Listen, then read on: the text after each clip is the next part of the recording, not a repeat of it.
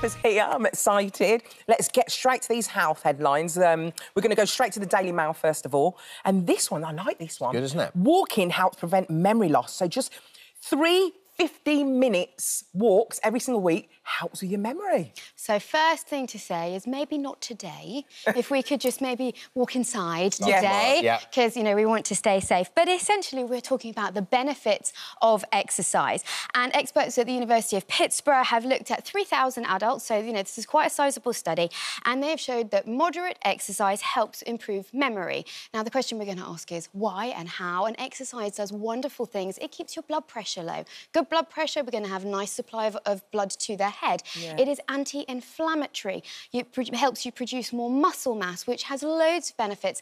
Helps you not get cancer, helps you, not have a heart attack or stroke. And these are things which will impact on your brain and on your memory. And what's really nice is that we don't all have to be doing marathons. You know, that we can be doing moderate exercise, and you don't even necessarily have to say, well, I'm going to go to the gym now, I'm going to go training. That actually, if you walk your kids to school and back, that's probably half an hour, and that if you sort of incorporate moderate activity into your everyday life, then that's a start. And if then you find the thing that you love and you do it more, brilliant. Yeah. But for everybody who thinks it's too much, it's too big, it's about getting started and moving your body as much as you can. So right, it's about those small incremental steps to start with, and then as you get fitter, you find yourself getting fitter and then you can do more, right? And we're doing it for our physical health and our mental health. And that means that we do it at whatever size we are and whatever gender we are and whatever other barriers that people might think, well, I can't go because of X, Y or Z. Actually, you can. And health and fitness looks different for everybody,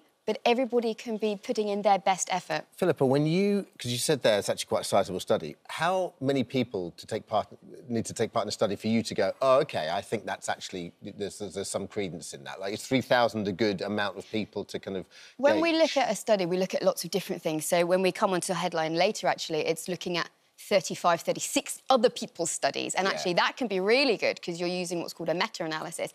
But if you've got a study that's got 10 people or 100 people, then the outliers, the people who are the extremes, which there always will be, they're going to become statistically more significant because you're going to say, oh, well, no, 3 people out of 100.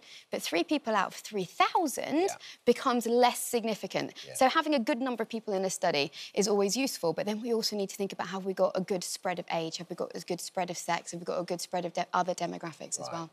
What about this one? This one's in the Mirror. NHS warns of 3 early warning signs of heart attack. What are those warning signs? People often think of a heart attack being central crushing chest pain.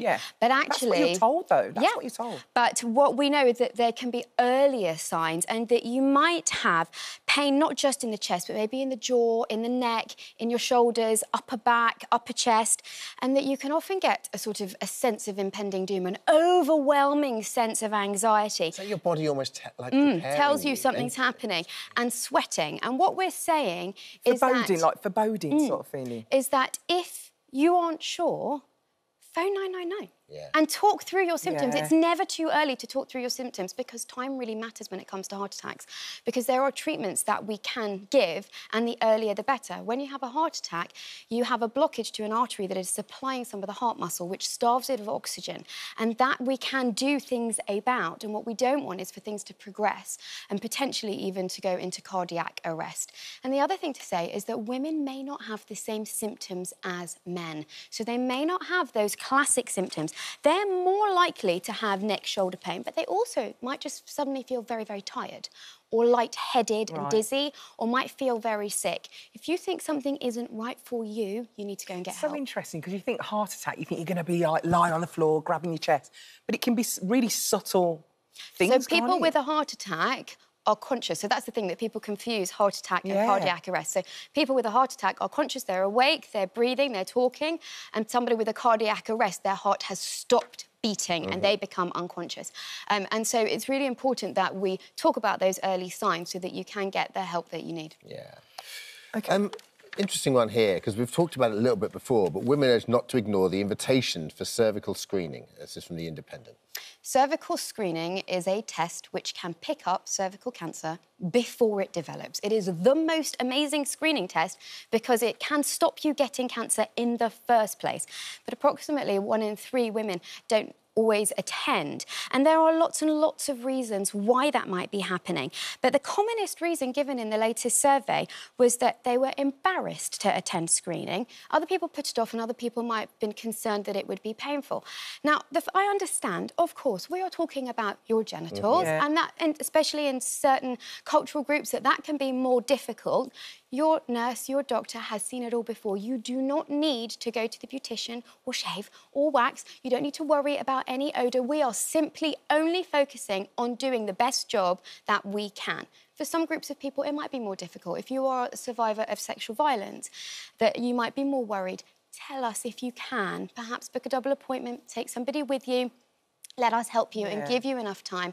And if you are concerned that it's going to hurt, it shouldn't be painful. It might be a little bit uncomfortable. But if it is painful, then tell us. We could use a smaller speculum. You know, there are lots of things that we can do. We could ask you to put it in yourselves. This is a test which has the capacity to save your life. And I really, really strongly encourage anybody that thinks, I had that letter, I'm just putting it off, please make your appointment now. Yeah. Literally, before you know it, it's done and it's over and you're out of there. But, yeah, life-saving. Should people make those issues and those worries they have, is that something that they do before they get to the appointment, or as they get there they can still be sort of kind of catered? So we can always cater. If we know before, then we may be able to give you a double appointment so that we have more time. Yeah. But, you know, you tell me at any point that you're worried and I'm going to, you know, give you the time that you need. Yeah. And that's why doctors and nurses sometimes run late, because, you know, we want to give people the time that they need. But there are definitely lots of hints and tricks, you know, wearing a skirt, for example, so that you feel less exposed. There are lots of hints and tricks that you can do to make things feel a little bit more comfortable. I just close my eyes. Just go like that. Yeah. I'm done. Yeah. And then we're done. You get it done, that's and it's done.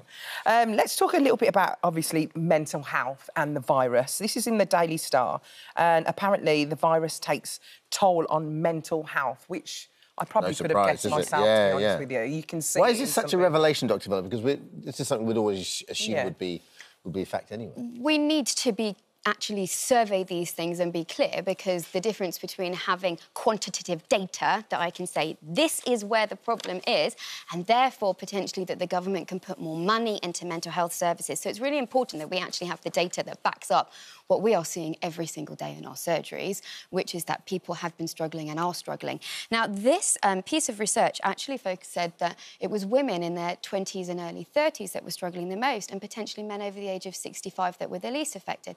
I have to say that anecdotally, in my surgery, it's everybody.